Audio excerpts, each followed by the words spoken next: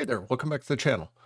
If you're a .NET developer, really if you're a developer of any kind, one of the things that's very, very important in a lot of applications is time, especially if you're looking at like an IoT device where you're collecting telemetry. Oftentimes that telemetry is time-stamped, and time is very, very important. However, on embedded devices, it's not always an easy thing to get. Let's take a look at these devices here. I've got a Raspberry Pi 5 here. Here's a Raspberry Pi 0. Here's a Meadow F7 Feather. One common trait among all of these is they don't have an accurate way to give you time.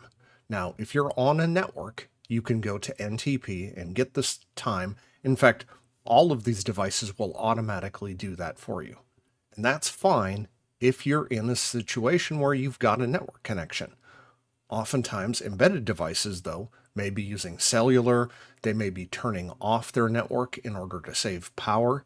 So how do you deal with having time accurate for your records, for your data collection, your telemetry, and still be able to, come up without a network or shut off the network and only turn it on periodically?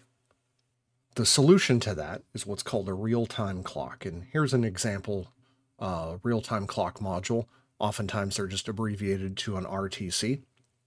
So we have a chip here, and there is typically an oscillator on here as well. This one I think has it built in. This is a DS3231, which is a pretty common one. There are several others, but the common thing that you'll see with these is you'll have a chip, and then you have a battery. So this is a battery-backed chip so that even when your device powers off, it stays powered and keeps time. The accuracy of these depends on the part. Some of them are accurate to within, say, a second or two per month drift. Some of them just a fraction of a second, even over a year. So the more that you pay for it really is the more accurate they get. But something like this 3231, it's very inexpensive, and I think it's got a drift of maybe like 1 to 2 seconds per month. As long as you're connecting to a NTP server and you can pull that down within, say, a day or a week and verify that the time on this is correct, that's usually good enough for most applications. So let's take a look and see how we would use one of these. And if you don't have one, what kind of the effects are in an application.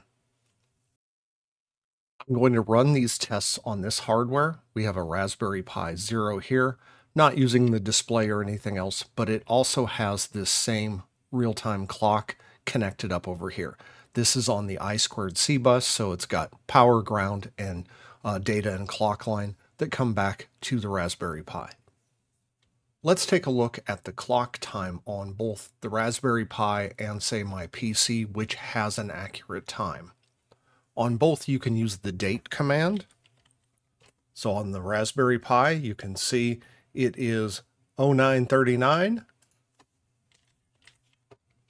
And on my PC, it's 1053. So about an hour and 15 minutes, something like that. It's off by over an hour at any rate. So let's take a look at what this looks like in code. I have code here that is going to read the system clock. This will give us basically the same value that date command did. And then I have another utility that will go out over the network and get the NTP time. So it's just an NTP query. And then it compares the two.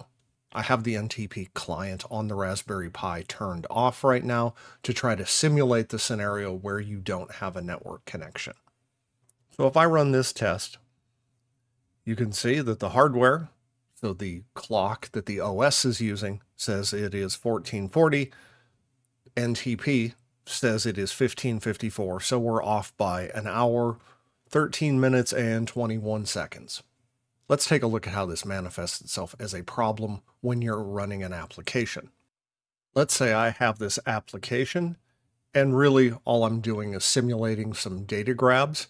So what happens is I'm going to grab 25 samples, and I'm going to simulate a time sync. So let's say a connection to the network that allows NTP to update the system clock, something along those lines. And it's going to happen after we've collected 10 samples. So imagine the device boots up, you're out in the field, it starts collecting some telemetry data, and then it connects to the network to send that data, and at that point it gets an NTP connection and sets our time. You can probably already see in your mind how this is a problem, but let's run this through the simulation.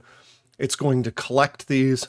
It sleeps between them for a random amount of time, between 300 and 1500 milliseconds, just grabbing some random data, and then dumps it out at the end.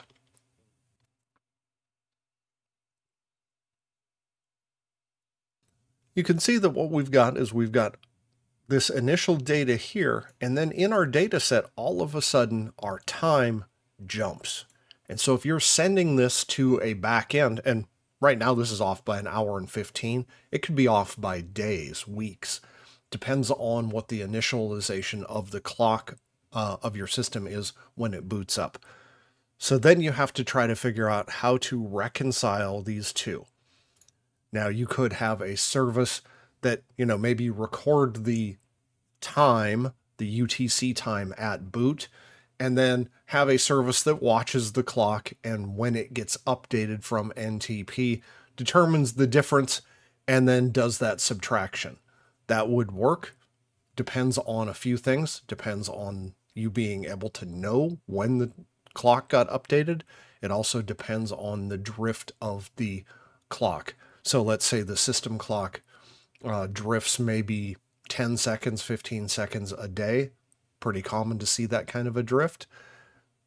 Then even these times with that delta could be off by, 10, 15 seconds. Depends on how accurate the time needs to be. But even if you're down to, within 10, 15 seconds, that's what's important to you. You've got this huge delta here that you have to then either reconcile before you send or figure out how to reconcile it at the back end. This can be a real pain, and it adds to a lot of challenge in making sure you have clean data for display or analysis. So the solution here is to use something like an RTC that you always have on board. You set it one time, say when you commission the device, when you send it out to the field, when you build the device, something like that. And then what you do is when you start up, you automatically read the RTC and set the system clock. And then when you get an NTP update, maybe periodically, once a day, once a week, something like that, you can verify and reset the real-time clock's value to whatever the NTP is. Let's go take a look at how that looks in code if we're using an RTC on the platform.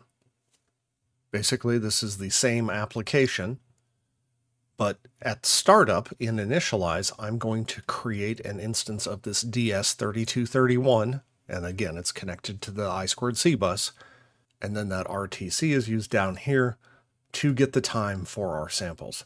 Previously, you can see that I would call get current time, which would either use NT or UTC now or go get the NTP time.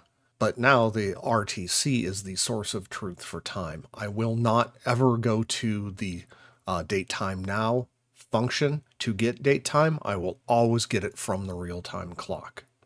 Now, if I run the application, as you would expect, the time does not jump in mid-data. As you can see, the NTP and real-time clock times are identical.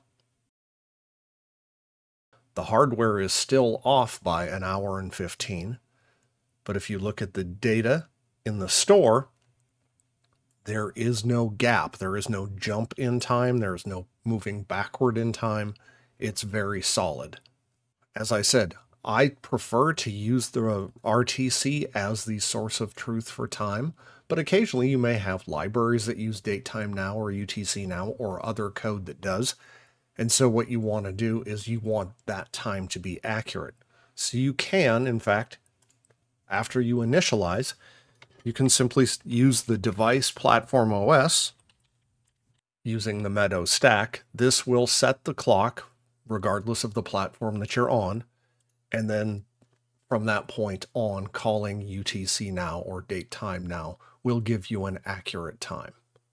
Again, the oscillator or the clock in the OS is not as accurate as a real-time clock, so even if you do this here, you will see after, say, a day or so, the time between what the RTC and the system says will have drifted apart. So you probably want to do this periodically, not just at application startup. And there you have it. That's how you use a real-time clock in your .NET application. That's all I've got for today. Thanks for watching.